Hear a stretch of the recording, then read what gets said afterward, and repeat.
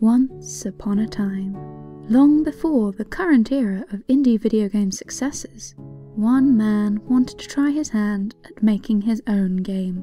Daisuke Amaya, known better by his online username Pixel, didn't set out to create a gaming icon.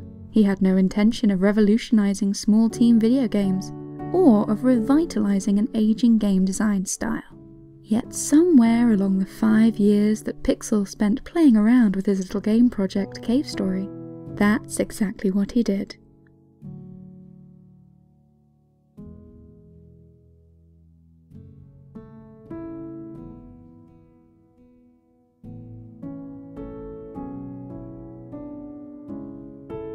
Daisuke Amaya didn't have any lofty ambitions in life. He was working hard at school, studying computer programming, with the hopes of one day getting a standard office job and living a fairly simple life. Pixel, as he became known online, enjoyed experimenting in his free time. He loved drawing, although he was very well aware that his skills were limited, and he enjoyed making music. He also loved video games.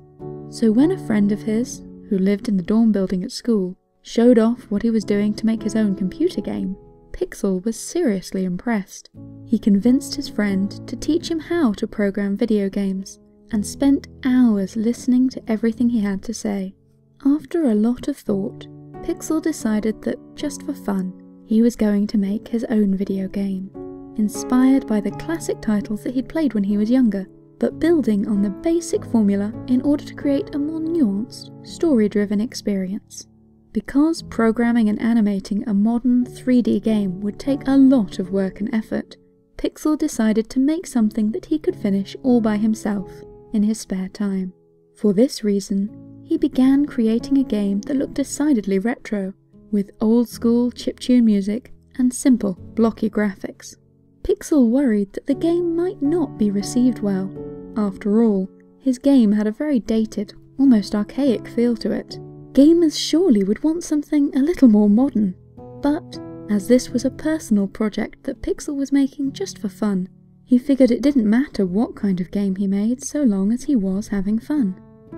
Pixel was a fan of many different kinds of games, from Final Fantasy to Super Mario Bros., but the game that he was the most interested in emulating was Metroid, in which the player explores a spooky cave labyrinth while fighting off alien monsters. There was just one problem with this game. In Pixel's mind, Metroid was far too scary and harsh. He liked games to be cute and fun. As he began designing his own game, he tried to make his characters as adorable as possible. The first step was composing the game's theme song, named the Plantation Theme, before Pixel dived into creating art assets for his main character. He fiddled around for a while, getting his protagonist's appearance just right, and messing with the physics of his movement and jumping until he was pleased with it. Pixel deliberately created this character to take advantage of the limitations of the retro game style. His player character had a big head, the better to show expressive eyes and convey emotion, with bold colours and large arms to clearly show off movement.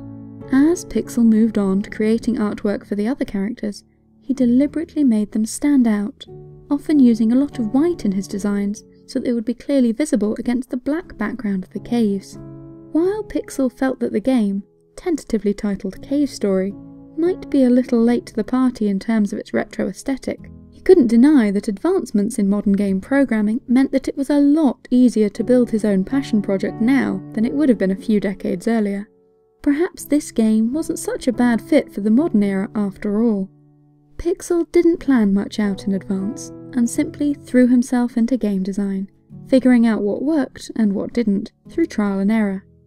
He found himself focusing on the game's feeling as much as the more technical aspects of gameplay. He wanted to use the environment, art assets, sound effects, and background music to convey emotion, leading the player on a journey that was far more centered in storytelling than the majority of 2D platformers from the past.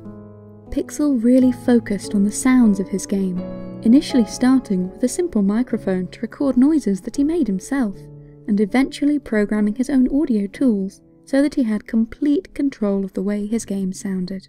He felt that the noises within the game, from the sound of gunfire to the trills of the chiptune music, should teach the player about the world around them, and prime them for how a certain scene within the game should make them feel. He wanted the player to learn through their ears as well as their eyes when playing Cave Story. After 2 years of hard work, Pixel had all but completed his fledgling game project. He'd made a few little games over the years as well, in order to practice the skills he needed. But this was his big success, and he was fairly proud of it. He showed it to a friend, and immediately received a lot of negative feedback. His friend didn't mince words, and listed all of the game's faults as he saw them, pointing out multiple places where the experience simply wasn't all that fun to play. Heartbroken, Pixel went away and took a long, hard look at the work he'd done over the past 2 years. His friend was right. This game simply wasn't as enjoyable as he'd wanted it to be. There were a lot of elements that just didn't work with the gameplay that Pixel was trying to create. And so, Pixel made a hard decision. Cave Story was almost entirely complete, but it didn't matter. He was going to scrap the entire project, everything he'd done up to that point, and start all over again. Despite having to begin his work from scratch, Pixel threw himself into his project with eagerness. He axed a lot of the ideas that didn't work. Originally, Cave Story involved switching between a few player characters, but based on his friend's feedback, he realised that he needed to take a different approach in order to keep the player invested in what was going on. For this reason, Pixel gave his protagonist very little backstory and introduced the idea that the character had amnesia. This way, the player was learning about the world in tandem with the character that they were controlling. It was important, Pixel felt, for the player to empathise with the game's protagonist and feel like this little avatar really represented them within the story. Pixel used the story as a hook to try and get the player to keep pushing forward. Instead of being based around exploration for its own sake, the game was designed so that the players would want to progress in order to see more of the story unfold. It was turning out that the title, Cave Story, was very fitting for the game indeed. As Pixel worked, life moved on, and he graduated from school, ready to begin professional employment. He entertained the idea of trying to become a professional game programmer, but he ultimately decided that this wasn't for him. Pixel liked working alone and having complete creative freedom over his project. He decided that he'd be better off getting a more traditional, safe office job and working on personal projects in his spare time. So, Pixel became a programmer for a print systems company and continued to tinker with Cave Story on evenings and weekends. He'd learned a lot from all his experimentation on the original version of Cave Story, so he was able to work quickly on this new, improved version. Nevertheless, this was still a long process, as he wanted to make the game the best that it could be. Game design for fun was far more rewarding than being forced onto a strict schedule anyway. Pixel deliberately took his time, working on the game when he felt like it, and putting it to one side when other things became more important.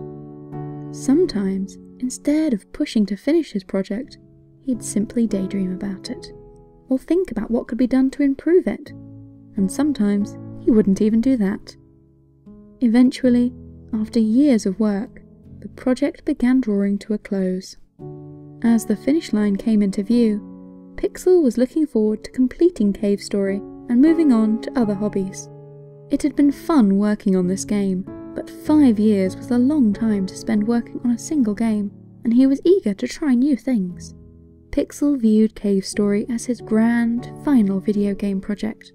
Once this was done, he didn't intend to make any more games, and he figured he'd instead devote himself to other pursuits.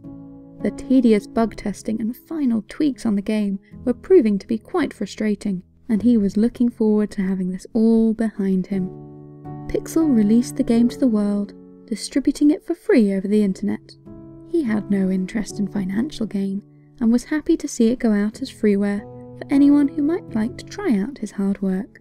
A friend of his ported it to Mac, increasing its reach, and eventually a fan of the game completed an English language translation, allowing it to travel even further. For a while, Pixel was caught up with post-release bug fixes and patches, which was frustrating in and of itself, but eventually he was happy to leave the game as it was. What Pixel didn't anticipate was the response his game would receive. Players around the world fell in love with his creation, praising him for his work and celebrating his achievement. Gamers appreciated all of the little touches he'd put into his game in order to make it the engaging experience that he'd wanted to create. Pixel had been wrong to assume that people wouldn't want to play an old-fashioned, retro-style video game. The game circled far and wide online, as players embraced the simple art and chiptune music. What really surprised Pixel was how popular the game proved to be with young people. He'd assumed that because his game looked old, it would only appeal to people who, like himself, had a nostalgic fondness for retro game looks. He was certainly wrong. Players who were too young to remember the NES or the SNES were just as enthusiastic about Cave Story as anyone else. Pixel had done it. After 5 years, he'd completed his big video game project, and to a high standard that he could be proud of. He hadn't made a penny from his game, but he didn't care. This had all been an exercise in personal development, and he was happy to have succeeded in making the game he wanted to make, in a way that he was pleased with. Ultimately, he retired from video games development. This had never been his biggest priority. Instead, he had something far more important to do with his time. He had gotten married, and he and his wife were beginning to raise a family together. This was what mattered most to him, and he was pleased to continue his life as a salaryman so that he could support his loved ones, content in the knowledge that he had created a game that he was proud of. At least, for now. But what happened next is the story for another day. The moral of the story is that sometimes hard work is its own reward.